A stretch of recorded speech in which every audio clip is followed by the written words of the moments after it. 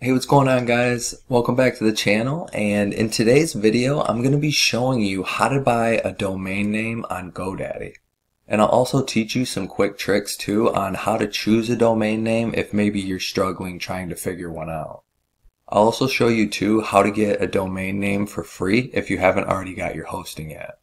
And then at the end of everything, I'll show you how to install WordPress, and then you guys can also check out other videos on my channel. And I'll leave some links in the description below to some videos that will help you continue on with GoDaddy and build your very own website.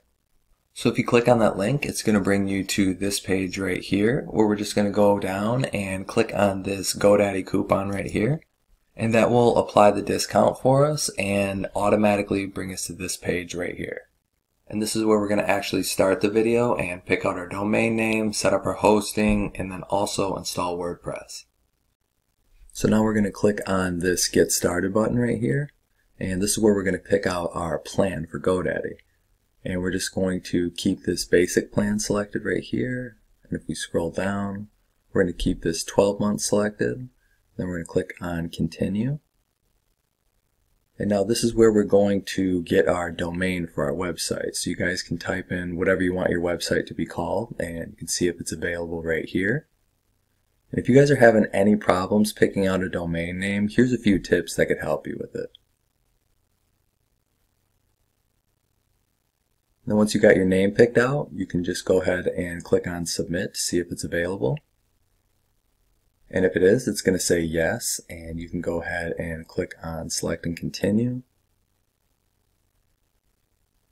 And now we've got our promo code applied here, as you can see right there. Now if we just scroll down right here, we're just going to click on this Continue to Checkout button.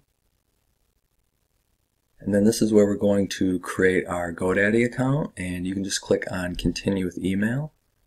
And then you can enter your email in right here, and then you're going to want to create a username and a password. And then remember to make note of this stuff too, because this is what you're going to log into your GoDaddy account with. Then you can just click on Create Account.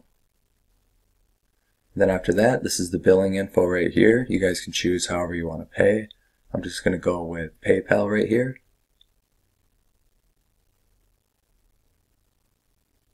And then after you've entered in all your payment information, it'll take you to this page right here, where you can click on the Complete Purchase button if everything looks right. And then that's it. Like it says, congratulations on taking your first step.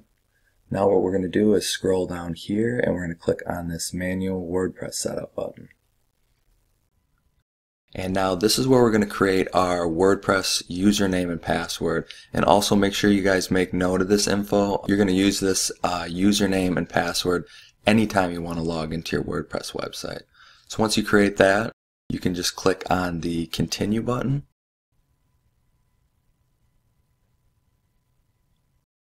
And then once we get to this point, you guys can just scroll down here and you can select your location that you're at. It should probably be selected already. If it's not, just select it and then click on Continue. Alright, and now this is just pretty much setting up our site for us, and this can take a few minutes like it says. Could take a couple minutes, could take 5, so just wait for it to load and then we'll move on to the next step. Okay, so as you can see, it says congrats, your site is ready. Now after that, all we're going to do is click on the View My Site button. That's going to take us to our WordPress website. And as you can see here, this is just the blank template that they put on it. And what we need to do now is we need to go up to the top left corner and we need to click on the WordPress dashboard button. And this is where you're going to be able to control your entire WordPress website. But before we get into that, we're just going to add our domain. So if you click on this Add Domain button right here, it's going to take us to this page right here. And now just select your domain name, and then make sure that box is ticked, and then click on Attach. Okay, and then once we scroll down here, you're going to see it says we're working on updating our domain. Again, this can take a couple of minutes, so we'll just wait until that's finished. Okay, that's done. You can just close this box and then scroll back up. And then what we're going to do is we're going to close these pages, and then we're just going to open up a new page. And what you're going to do is you're going to type in your website name, and at the end of it you're going to type in /wp-admin. Now this is the address you're going to go to anytime you want to log into your WordPress site. So now once we get to this page, this is your login page. You're going to enter in your WordPress username and password that you created earlier.